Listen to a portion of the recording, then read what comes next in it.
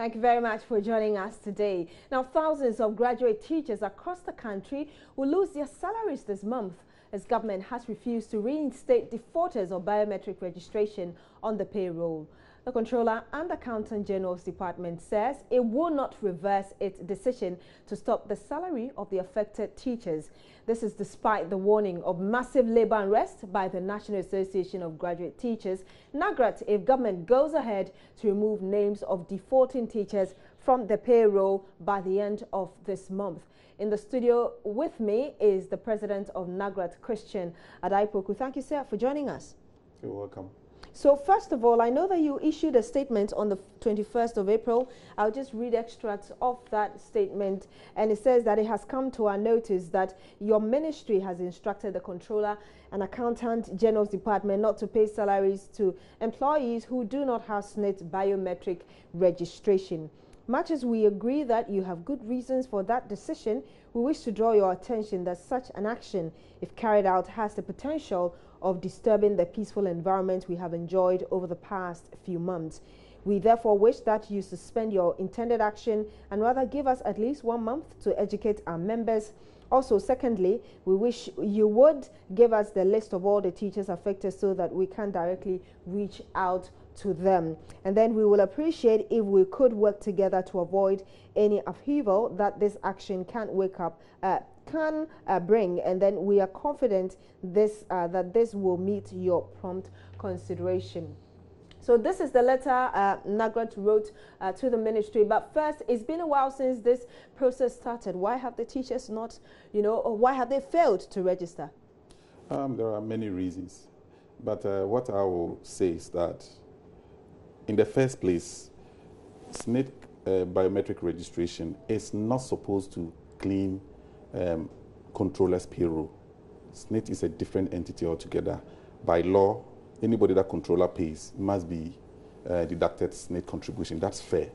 But the point is that if a different entity is doing its work and you're going to use it to clean your payroll, then it is fair that you inform your employees that this entity is doing some work.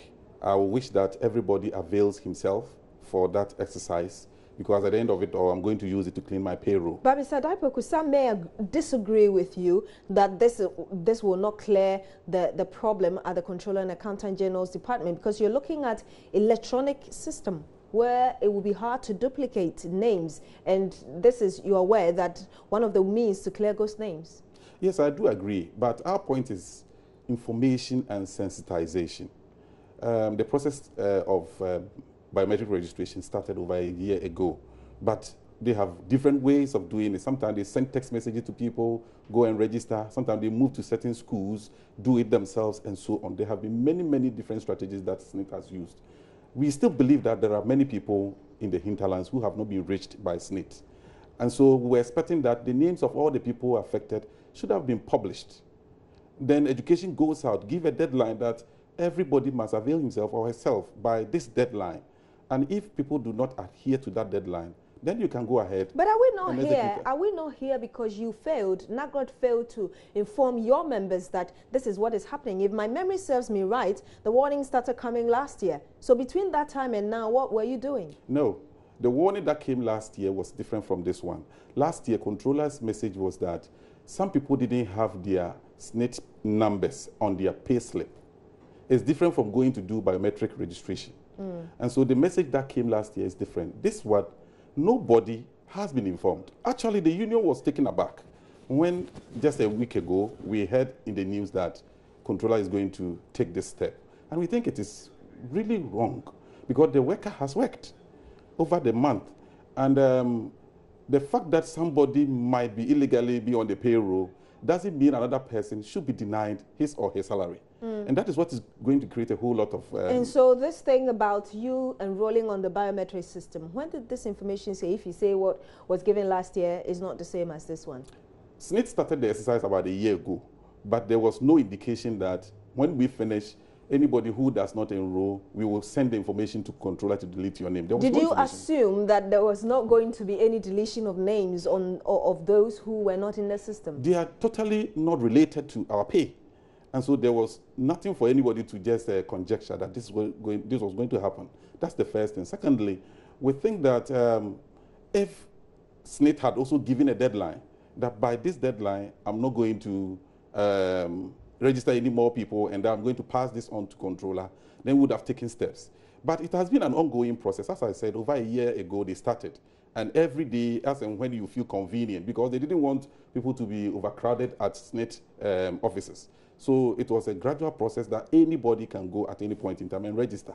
So people have taken it for granted. If you think that there was a need for urgency to finish this within a specific time, it was a matter of just giving out information to the press and then everybody be notified that by the end of, let's say, March, anybody who does not avail himself for biometric registration should count himself not being paid. Must we always give a deadline when you knew that this process was ongoing?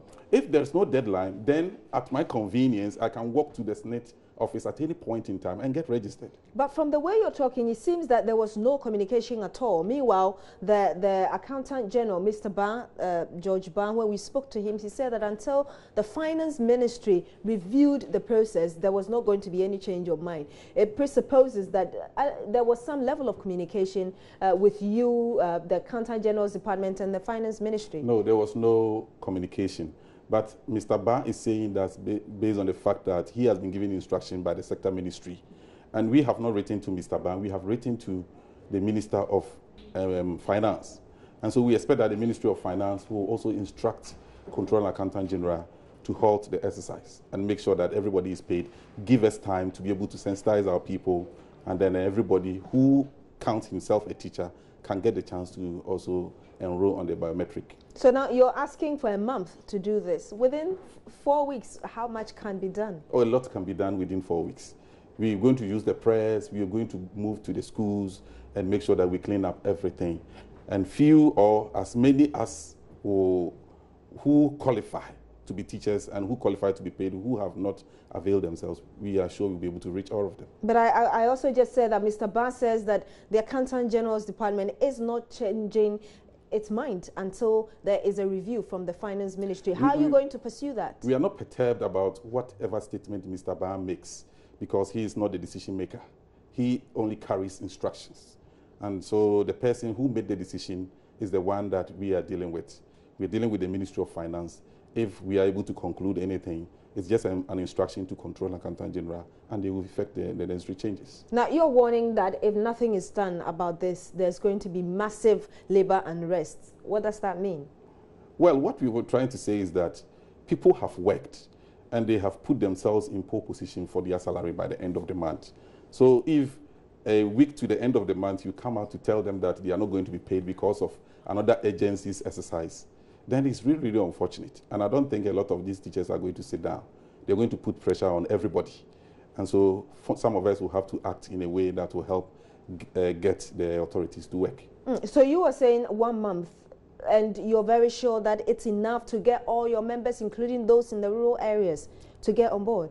Yes, because this is going to be something like a mop-up exercise, because SNIT has already done the lion's share. GES alone, we are over 250,000.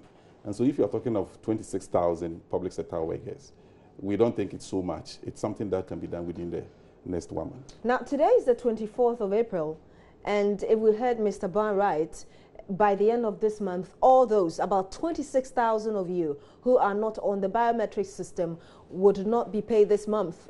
And your salaries would have been processed, or the process would have started by now. How are you going to ensure that your members who are not on get their pay this month?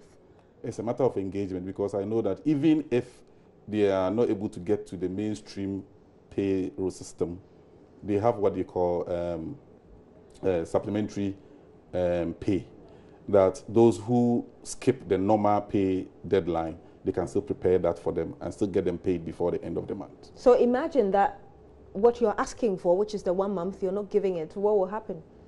Well, for now, I want to give the benefit of doubt to the minister, because we wrote to him just last Friday. I don't know whether he has even read it this morning. So we will want to give him the benefit of doubt and then see how they're going to handle this whole issue. How long is NAGRAT willing to wait until you take the next line of action? We expect that at the end of the month, no teacher comes to complain. And so If a teacher is going to complain, we want to get a statement from the Minister of Finance telling us how he's going to placate the suffering of that teacher at the end of this month. Yes, and you're expecting all of that by the end of this month? Yes, the moment salaries are paid, we expect that something should happen even before the salaries are paid, so that people's minds can be prepared well. Thank you very much for joining us in the studio. Christian Adaipoko is the president of NAGRAT.